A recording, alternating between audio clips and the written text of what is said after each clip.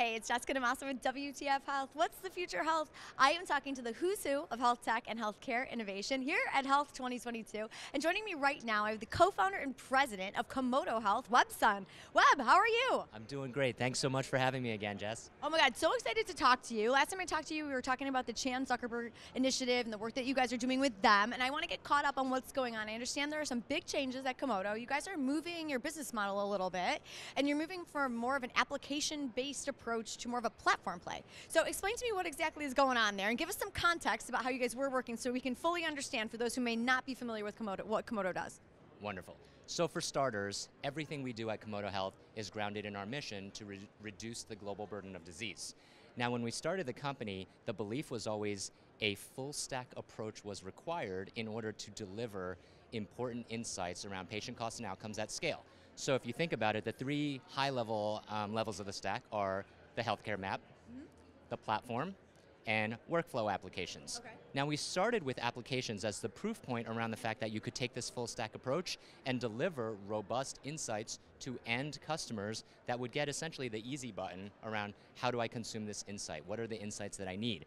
Well, in an effort to meet our customers where they're at, as so many new healthcare IT companies, as so many digital health companies, as so many large enterprise healthcare stakeholders are investing in their own internal data science capabilities, we wanted to meet them where they're at and allow them to benefit from the 8.5 years of investment we've made into our full stack approach. And so now in the same way that our application engineers were engaging our platform capabilities, that's the same way that we've now externalized that platform to third-party developers so that they can be built on Komodo. And instead of making that trade-off of do I invest in data capabilities, analytics infra, all of the architecture and kind of internal capabilities around it, I can just partner with Komodo, be built on Komodo, and benefit from their platform capabilities. Okay, connect the dots all the way through to the value for one of your customers then for us so that we can really understand what that means.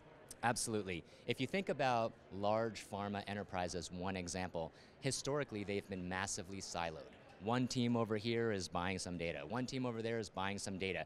Each of these teams is respectively investing in data lakes, data warehouses, internal consulting expertise to bring assets together, then consultants to analyze those assets. And we said, if we deploy the platform at scale at a company like Janssen, which has gone public in terms of their relationship with Komodo Health, what that can unlock is the ability for the enterprise to benefit from platform capabilities across all the different functions that are working on patient-focused initiatives, whether it be clinical development, where you have to identify and enroll patients earlier and faster in order to meet your filing timelines, all the way through to real-world evidence and health economics and outcomes research, where you need to be able to access a robust set of insights around patients for a specific disease category and everything in between those two ends of the spectrum. Okay, this makes so much sense to me now. Thank you for unpacking that for us. All right, I want to ask about Big Pharma because I understand that there is some thought leadership rhetoric coming out of Komodo that I'd like to check with you,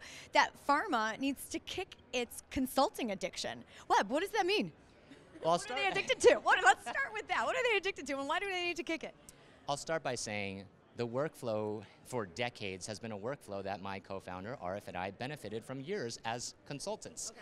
And this workflow consists of waiting for your clients to buy a bunch of different data assets, then waiting for your clients to put it all in the warehouse, put it all in the data lake, then waiting for your clients to say, okay, this is what I'm going to make available to you, then waiting for your clients to say, these are the questions I need to answer because I either can't enroll fast enough or haven't figured out what the potential patients that could benefit from these new innovative therapies would be.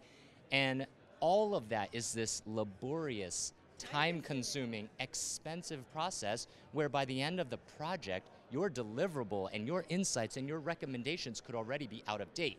Now, when we think about it, we said by taking this full stack approach, what we can unlock is the ability for end customers to take highly predictable, highly repeatable questions and methodologies and essentially address them through software. Okay. So I can configure a patient cohort for a given disease category. And what are my clients trying to answer? They're trying to say, how many of them are there? Where do they present in the system? How do they flow through the system? Who is managing them? How are they being managed? These questions are massively predictable, and we said we can take And we can operate at the intersection of data and software, and we can enable our end customers to answer all of these questions with the most up-to-date insights, the most up-to-date data, the most robust understanding of that disease area, and have it at their fingertips. Cool. All right, that's cool. All right, bring this to life for us, really. Like, let's add some color to it. Tell me some customer stories. What's some, like, a couple cool things that are happening with some of the customers that you guys are working with right now? Happy to do it. One of our most exciting partnerships that we've gone public with as well, with Applied VR. Okay, love them. Super innovative, super cool company. You know, they've been featured in the New York Times. They're reprogramming brains in order to better address chronic pain, right? Through partnership with Komodo, we're doing some incredibly innovative initiatives. The beginning starts with who are the patients that would benefit most from this kind of new therapeutic, approach. And that's the most simplistic use case, where it's just core underlying technology that powers how many of these patients are there, who would benefit from Applied VR's offering, and how can we help them find those patients. Now, more importantly, when you have the breadth, which is really coverage of the eligible patient population, when you have the depth, which is really an understanding of how those patients got to this diagnosis, what's happening to them after they receive the diagnosis or receive the treatment, the beautiful thing that we're doing with them is we're actually deploying synthetic control arms, because we know this is an area where we know what the patients look like, and we can model out synthetic arms where we know what the patients look like, and we can compare patients that are on Applied VR's technology with control arms where you don't have to put someone on a placebo regimen. You can actually just see what happens to these patients naturally, longitudinally over time. Oh my God, I love that. I love the synthetic control arm. It's I super love cool. it. No, it is really cool. And I think, like, as you start to think about, especially, I mean, not even take the Applied VR example, but I always think, like, wow, if there's some sort of potentially life-saving drug and nobody has to be in the placebo group, everybody gets it. That's exactly That's just so wonderfully, like, beautiful, like, in terms of the aspect of being able to do good healthcare. And the best part of that is the approach that we took in collaboration with Applied VR was accepted by the FDA. Awesome. Wow. That's awesome. That's great. All right, last thing for you then. We'll wrap up with this. Maybe say a little bit about the future and where you guys are headed, because I know Arif Nathu, co-founder and CEO, kind of, said a little stuff a couple conferences ago, but it was at the end of last year, talking about potentially going public, and then the market really changed. So where are you guys at now? I mean, I know that we have to wait for the market conditions probably to approve. So where are you guys at? You guys raised a lot of money. You have a great set of investors behind you. So what's happening?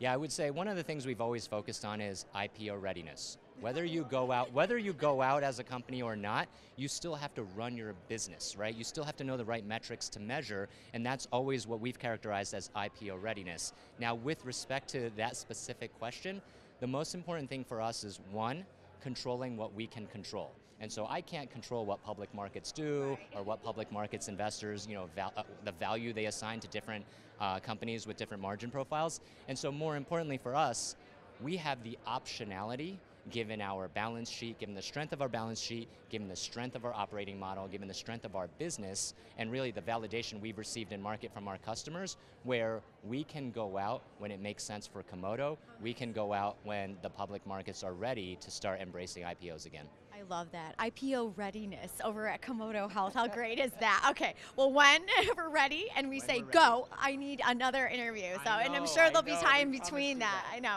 I'm sure there'll be time in between that. But Webb, thank you so much for stopping by. It's great to catch up with you, and it's great to hear where the space is headed. I love that synthetic control arm data space. I think that is just like, that opens up a whole new future for pharma and regulatory, and I think that is just incredible. So great patient future ahead for the discovery of new therapeutics and things like that without doing as much work and requiring as much heavy lifting on the part of pharma and patients and regulators. I love it. Great. Thanks so much, Jess. Appreciate the time, appreciate the opportunity, and the interest in Komodo. Absolutely. Well, thanks, Webb. All right, for more interviews with the who's who of health tech as they are changing the way that we do healthcare, head on over to my YouTube channel. It's youtube.com/WTF Health. I'm Jessica DeMassa. Thanks for joining us. We'll talk to you guys soon. Take care.